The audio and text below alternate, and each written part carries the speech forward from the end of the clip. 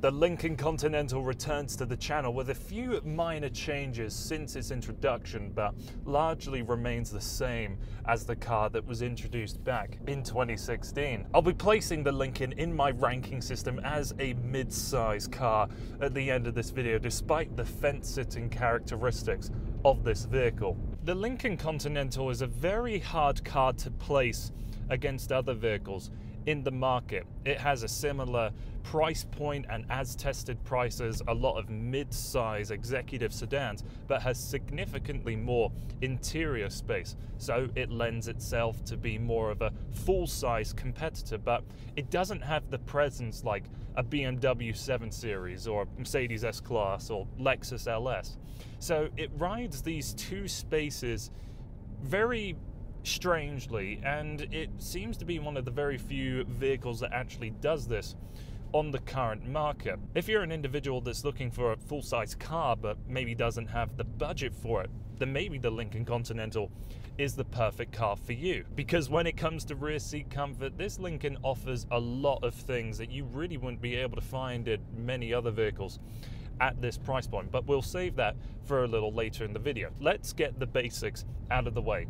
In Canada, the Lincoln Continental is only all-wheel drive with two different engine choices. You have a 2.7 litre turbocharged V6 or the 3 litre twin turbocharged V6 that you have in the higher spec model, which is the vehicle I have here. You have two trims, Select and Reserve. For Select, it gets that 2.7 litre engine with 335 horsepower and 355 pound-feet of torque. And for the larger V6, it's an even cut 400 horsepower and pound-feet of torque. With that standard Select, you'll get some notable features like the 8-inch touchscreen with Sync 3, the heated front seats, steering wheel mounted paddles, the safety tech like blind spot monitoring, adaptive lane keep assist, the parking sensors, the power trunk lid, and ambient lighting. But stepping up to the Reserve is how you should be speccing a Lincoln Continental. With this trim level, some added standard features are the heads-up display, the 360-degree cameras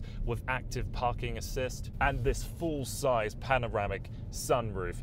Really don't see many of these in sedans. It's perhaps more a common feature that you'll find in SUVs, but it is glorious here, especially living in this part of the world. But this Lincoln is filled with all of the options that you can tick. The rear seat package, which again I'll talk about when I'm back there, but in that it includes the 30-way adjustable seats with active massaging, and they're ventilated. For someone that's 6'4", I can get into this seat, and it might take a while to find that perfect configuration, but once you do, you set it, you never touch it again, and you can go on very long distance cruises and be very, very happy. One of the problems that introduces itself with these seats though, you see there's a lot of additional surfaces that you're going to have to start cleaning. Dust can very easily get behind this section right here, and already it's already got a little bit dirtier. Again, the overall cabin space is impressive. All-round visibility is fantastic, and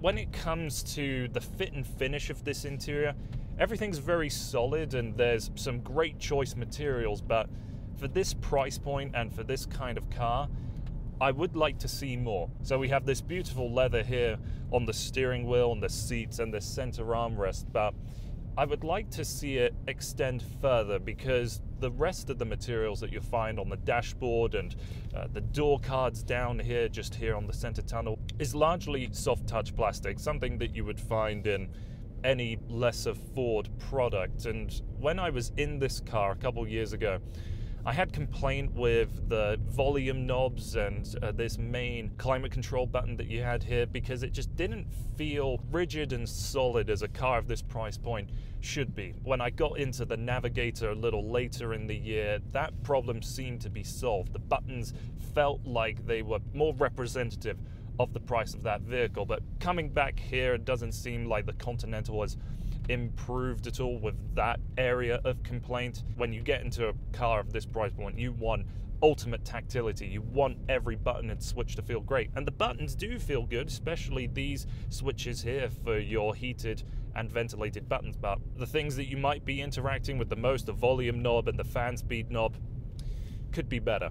It is nice to see though that we have real wood accents here on the door cards, here along the center console, and the chrome is actual metal chrome and not just a film put on plastic. Instrument cluster is fully digital, and you can go to a really minimalism display with this where you only have the speed highlighted and a few other key points of information, and then focus on what I think is one of the best heads-up displays in the entire industry. It's almost like a widescreen setup for this Lincoln. It's color display, so here you can see I'm low on fuel, so that is highlighted in orange, but then when you engage your lane keeping assist and your adaptive cruise control, there's actually a Lincoln Continental that shows up in that space. Driving the Continental, you have a sport mode down here and you have a 6-speed transmission. Typical in-town driving of this Continental is very easy. It has the same adaptive steering that we've seen in a fair few Ford and Lincoln products now, so despite this being a very large vehicle, when you're navigating through small and tight spaces, let's say you're going into a parking lot, the steering ratio speeds up and makes this large vehicle feel significantly smaller than it actually is. Talking about the steering wheel, perhaps one specific issue when it comes to the build quality in this car is a little bit of a loose threading here. I'm sure this is just an issue with this specific vehicle, but I think it's something important to note. Leaving the car up to its own devices, the automatic shifting is swift and quite unnoticeable, but if you ever want to drive this car hard, the paddles are plastic and don't feel all that tactile, and very frequently the car ignores your requests and just makes up its own mind. I will be honest, I haven't done any serious fast driving in this car, as I noticed when I got into this car. It didn't come with winter tires, so driving in the conditions we've had in town this past week have been a little bit scary from time to time. I noted earlier that I don't think the Continental has the same presence as an S-Class or a Lexus LS, but driving this car in town, you get quite a few head turns, and people were interested to find out exactly what this car is. Interesting.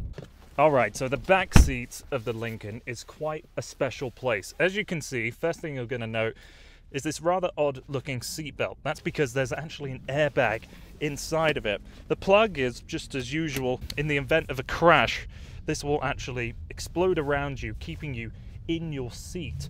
And when it does come to that event and you need to get out, it is just as simple as pushing down that seat buckle release. Okay, so this seat here. First of all, I have it in the most reclined position, and my hair is still grazing up against the ceiling. It is a shame that there is no ability to lower this seat at all, but for anybody under 6 foot, you're going to be very happy in this space. And another thing that you can do is you have the ability to manipulate the front passenger seat. So with these buttons here, you can move that seat forwards or backwards and then actually recline it forwards. It's not going to go flat all the way, so you can't stretch out your legs entirely and use it as a footrest.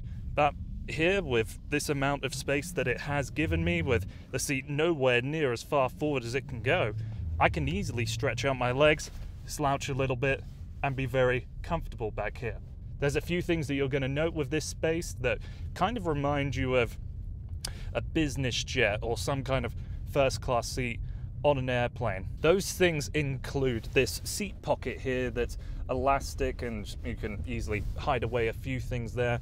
This headrest can actually pinch forward a little bit and help cradle your head. Now, as you can see, I've got this command center already down here, but when you want to maybe carry another passenger, it is a regular seat back. But folding it down and using it to its full capability is what makes this Lincoln Continental feel like a full-size luxury limousine. You have the ability to raise or lower the rear sunshade if you want, the sunshade over the moonroof, and then you have some manual ones here in the door. With this central command unit, it does represent some of the issues I have with the interior. This panel just in whole feels quite hollow. The knobs don't feel anywhere as nice as what they do in the front, despite the issues that I've had. Of course, with this rear seat package, the other things that are important to know, you have heated and ventilated seats, and with the same button arrangement that you have up front, you can get a massage back here too. Again, I do think this is a car that is best perhaps aligned as a budget competitor to a Mercedes S-Class or Lexus LS. It doesn't have that six-figure quality that those cars have inherently, of course, of their price, but if you're someone that wants to be driven rather than drive a car, this Lincoln Continental does offer a rather interesting proposition to a few people in this marketplace. The Continental is a compelling package to a specific audience. It looks great and has some hard-to-find technology, but with the execution of this entire package isn't up to snuff to the latest iterations of other mid-size executive sedans. So take a look at the Lincoln Continental if you're interested in purchasing one, but I strongly recommend you go and have a look at other manufacturers' mid-size executive sedans to compare the interior quality of them. Thanks for watching this video. I hope to see you again soon.